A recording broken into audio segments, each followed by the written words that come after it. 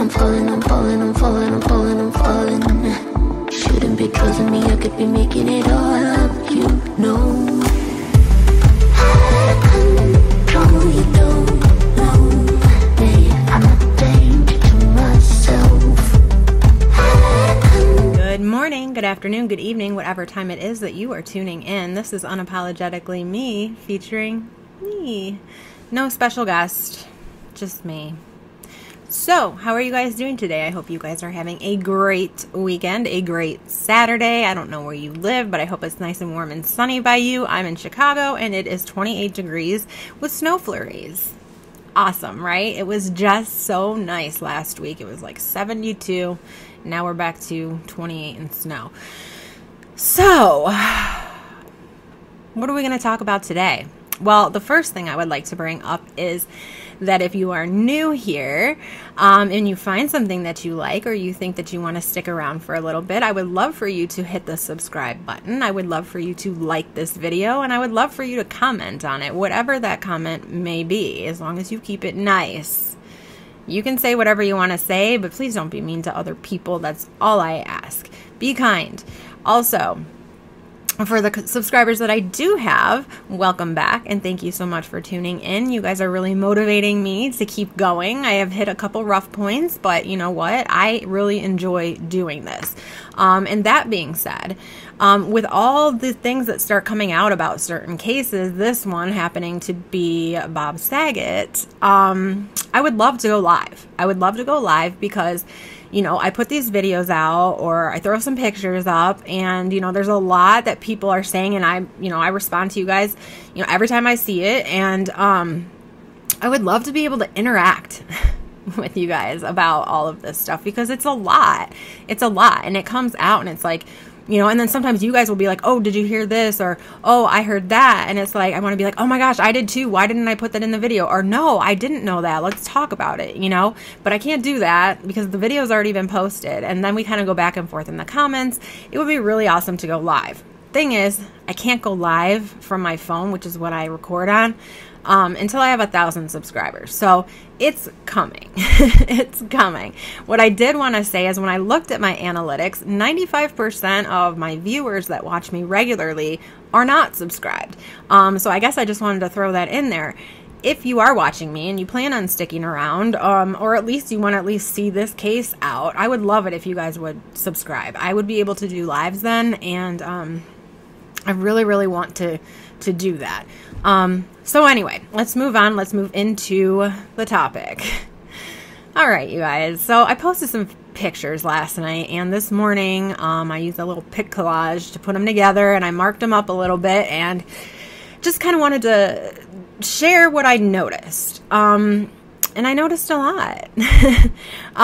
Some of you guys noticed it as well, and even before I said anything about it. But we're all starting to notice even more inconsistencies as this goes on.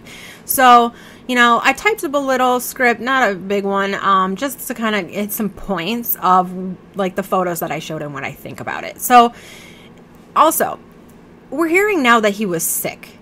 Okay, we in the report, one of the women from the venue that he worked at was saying that he had claimed something about his hearing was off and he wasn't feeling really on his A game kind of thing.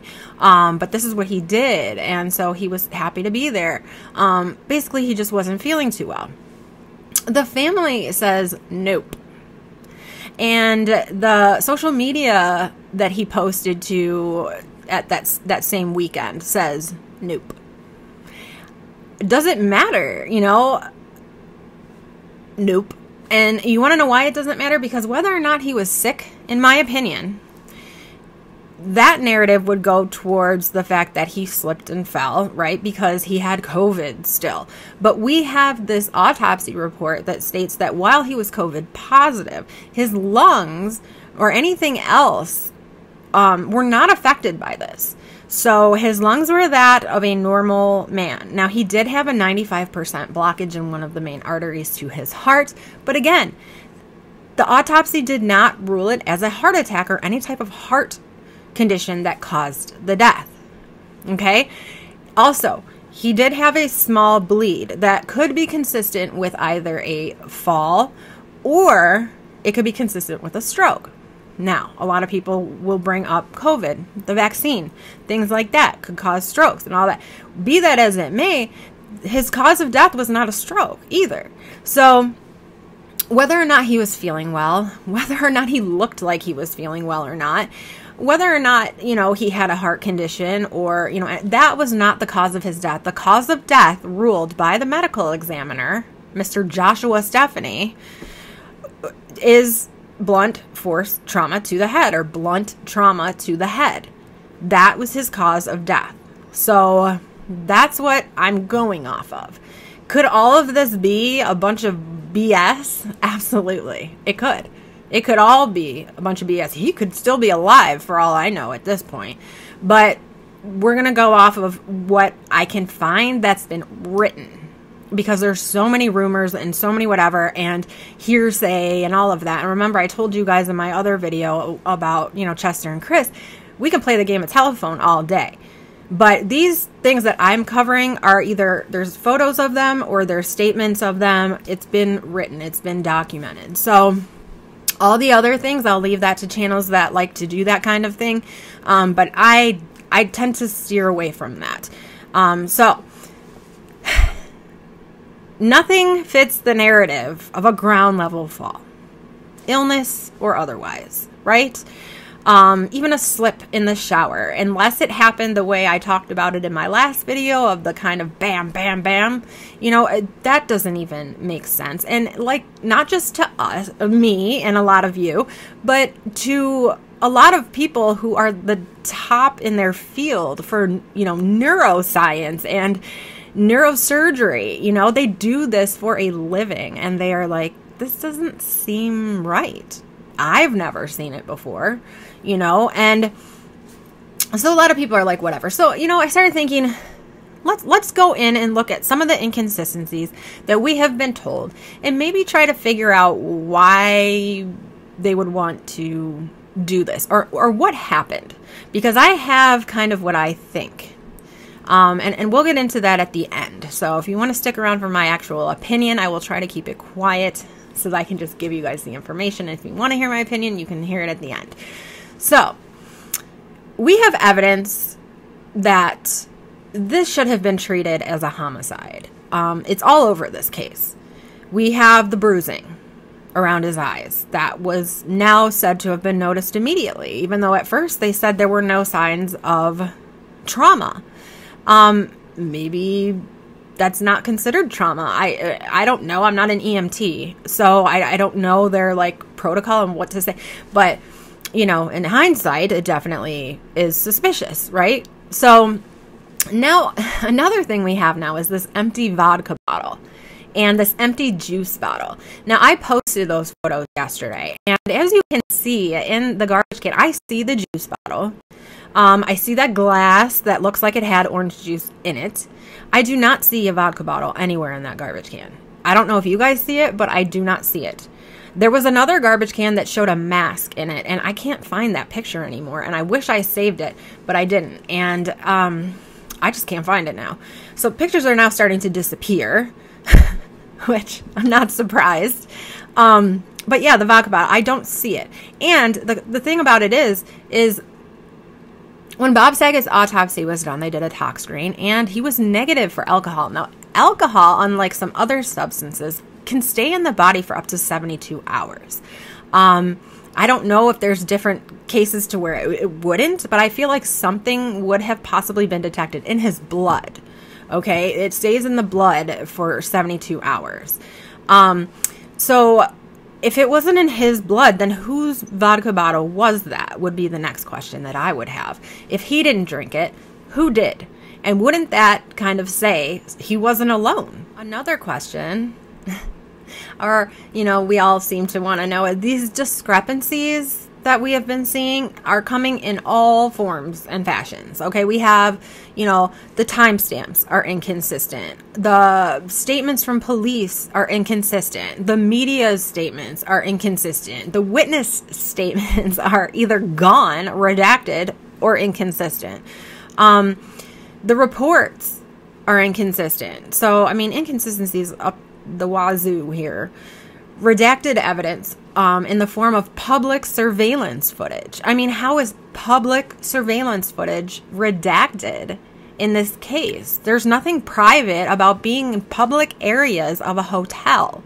So why is this redacted from the report? The 911 call is heavily redacted. The personal effects being kept from us. What are these personal effects? Are these the phone records? You know, text messages, things like that, because those would have definitely told us a lot had that information. And if those pictures are legit and that's really his phone sitting there, they had the phone. Why didn't they want to look in it and see anything? No phone records were gathered. Fingerprints were not gathered. DNA swabs were not gathered. None of this was gathered from the hotel room at all that I'm aware of. We have this adjoining door that was unlocked. Yeah, they say it was unoccupied. They say the last person left on the 7th. They checked out on the 7th. Well, Bob Saget checked in on the 7th. So we don't have a time. So there could have been someone there at the same time. I'd like to know if room 961 had an adjoining door on both sides of the room or only on the one going into 962. That I have not found out yet. And to be honest, I really forgot to dig. Although I have it here that I was going to do that before I made this video, but I didn't, so I apologize for that. So no proof of that, but I'm wondering if someone in that room that could have used 961 to get in. The fact that it's unlocked is suspicious. I don't know. And honestly, I have had hotel rooms with adjoining doors in them. The first thing I do when I get into, I wouldn't want one. First of all, I don't like that, especially when I would travel alone. I used to travel alone. The first thing I would do was go and lock that door, make sure that door was locked. And it always was locked, but I always made sure. So who knows? But we have inconsistent crime scene photos, and those I've been posting, on and off for the last 12 to 24 hours. Are they actually from that day, I guess, is my biggest question, because it, to me, kind of feels like a lot of the statements, the original statements, were that it looked like he had passed peacefully in his sleep from like a heart attack or a stroke or something like that. And so until the autopsy came back, they said, everyone was kind of thinking that. So did they just not analyze the scene at all? They kind of maybe made the assumption that there was nothing to see here, that nothing happened. This is, he passed away, and they packed up and they left, and they never processed the scene. They never took any photos. They never did any of that. And then by the time, the results came back and people were questioning things, they had to go back and they had to stage this scene. That is a question that I have. That is alleged. That is speculation only. Okay? But it is a question that I have. And I'm pretty sure I'm not the only one that has it. I can kind of see some of you guys from your comments and things that you're hinting towards that this may have all been a hoax. Well, staged at least. And, I'm kind of thinking the same thing.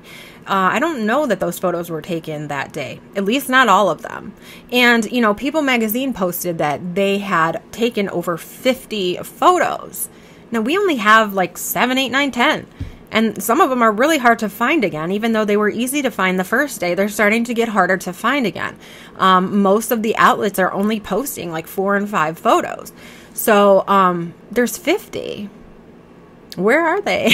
I'd like to see them. They also had a statement that housekeeping found him. That was the first thing.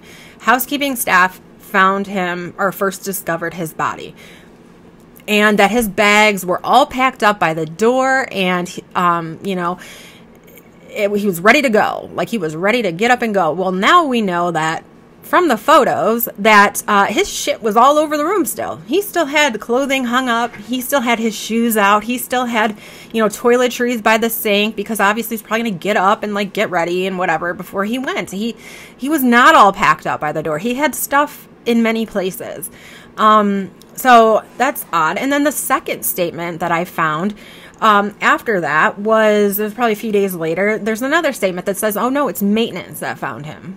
And then the third statement was, no, security found him. So we have housekeeping, we have maintenance, we have security. Who found this man? Okay. And the cops, well, we'll get there in a minute. So I could see it being like, well, housekeeping went up. He didn't check out at 3. He was supposed to check out at 3. It's getting close to 4 now. So they send housekeeping up to say, hey, dude, are you ready to leave? Because we need your room. And they're not seeing anything. And, they're trying to get in and they can't. And they're not getting a response. So what do? They call maintenance to take the bar off the door. You know what I'm saying. Why can I never think of the word when I'm on camera? I can always think of it when I'm not. That flipper. Okay. So they have to call maintenance to get that off. But in maybe protocol, security then needs to be involved because we have a guest who's in his room who's unresponsive. And they have a deadbolt on. So security comes along to be there just in case, there's they get bum rushed by some crazy person or, whatever. Security's involved. So that would all make sense that whoever was reporting it, one said housekeeper, one said maintenance, and one said security. Regardless, they were all there when he was found. Who knows? But it would make sense, right? Okay. So, but that's not the only inconsistency here. So that's what makes all of that just questionable. And also, the cops were called via 911, okay? Body cam footage shows the moment they arrive, says media report, right? But the timestamp is 9:46 p.m. So he was found about 4 p.m. And the moment the cops arrive was 9:46 at night. We had already heard things by then. But the cops hadn't been there yet. Did they even notice what the timestamp said? Were these second cops coming? Because according to the report, these were the first cops on scene. And they came directly after 911 was called. So then when was 911 called? How long really was this? It's comical, It really is because it's like people are buying this up. People are believing this, and I feel bad. I feel bad that they believe this crap because, the media is going to sell you whatever the hell they want you to believe, and so many people buy it up like it's going out of style, and, without questioning anything. So housekeeping went up when he failed to check out. That's what one of the reports says. It says housekeeping went up when he failed to check out, but another report said Kelly called for a wellness check, and that's when they sent someone up to his room, and that they sent security. So did the hotel send housekeeping up, or did Kelly call and the hotel sent security up? So inconsistencies. Now, the Ritz-Carlton Orlando was a place that Bob Saget had stayed before. D.L. Hughley did a little mini interview saying that the last time he saw Bob was actually on an airplane when they were on their way to Orlando, and they both stayed at the Orlando Ritz-Carlton. And it's been said that whenever Bob Saget would go to Orlando, he would always stay at the Ritz-Carlton. So, how many times exactly? I don't know. But it has been said that he stayed there multiple times. So, why? Now, I'll say some things are irrelevant. Hearsay, irrelevant. What is factual is that if this is true, the staff knew him as a regular. So a lot of people right now are focusing on why Orlando was known for this type of community or that type of community. That to me is irrelevant. What rings bells for me is if he stayed there that often, then staff would know him. And yet nobody of this in the hotel staff was interviewed, with the exception of Orlando Nunez, the valet. And that was because he had that picture of him together. Nobody else there had been questioned as part of any of this. No one questioned, him checking in. No one questioned him, any of his whereabouts while he was there, whether or not he talked to anyone.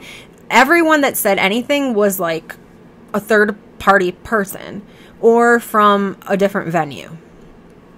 So if he's a regular there and they're not talking and they're redacting security footage that was filmed there, that is a red flag to me.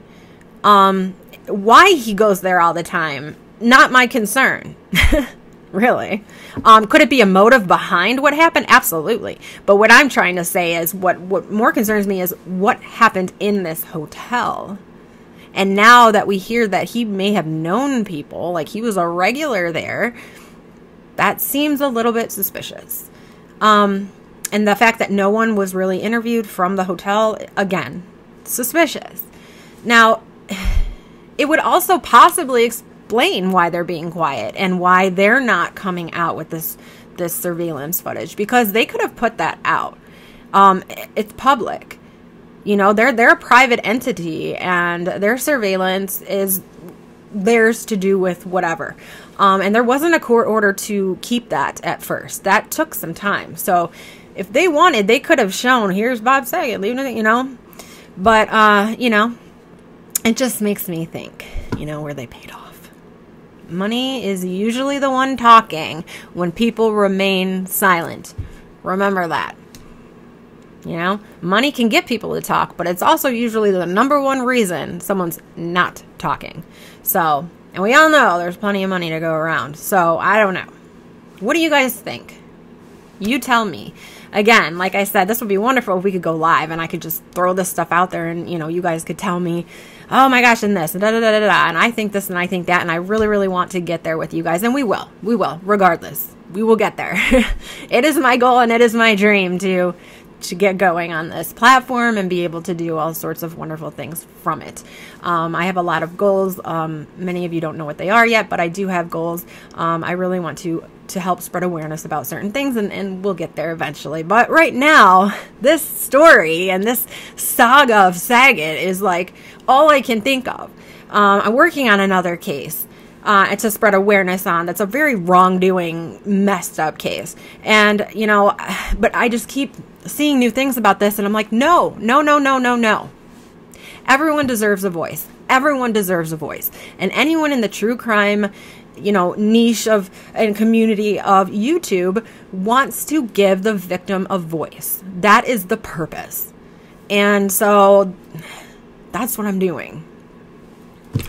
Whether or not he's a horrible person or he's not, something happened to this man, and whether it was just a botched investigation or something more sinister, I don't know, but I don't like being lied to.